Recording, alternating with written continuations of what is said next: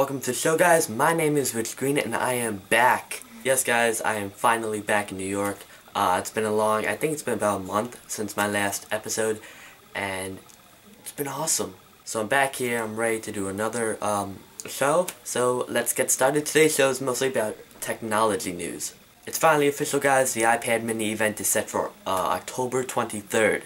A few days ago, Apple sent out these invites with the title, "We've got a little more to show you." Now let's start with my opinions. I'm personally really excited for an iPad mini. At the event, people are expecting a 7.85-inch screen, a lightning dock connector, an aluminum body, and possibly an A6 processor. The starting price point is expected between $250 to $350, and obviously it's going to be a big competitor to the Kindle Fire 2, which just came out a few weeks ago.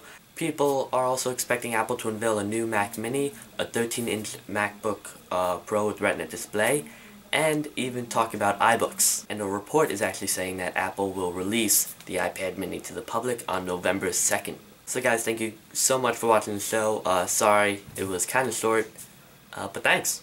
And pretty soon, probably this weekend, expect a new iPad. It's going to be awesome. I'm going to ask Nick Schrader, who did the iPhone 4 iPad with me. It was hilarious. The bloopers were hilarious. Don't forget to check it out. So I'm going to ask him to do it. He probably will. I'll probably hang out this weekend and film that. Nick also played Agent Flint in my Gunpoint series.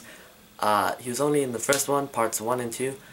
Don't forget to check that out. That was, it sucked, but we were beginners back then. We're older now, and we are making another Gunpoint movie to come out expected mid to late November. And also, I have not talked about this yet, but we're also probably going to do a sequel to Jason.